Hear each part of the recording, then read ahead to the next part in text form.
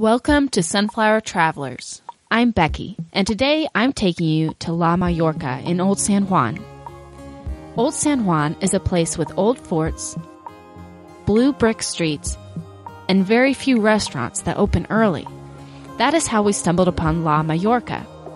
La Mallorca is a casual cafe with affordable prices, and you definitely need to try the Mallorcas, of course, which is a classic Puerto Rican breakfast. The restaurant is located by Plaza Salvador, and there isn't a lot of parking.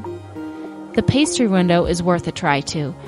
We had some after they just finished baking them, so they were still warm. You will find some tourists, but mostly locals here. The menu is in both Spanish and English.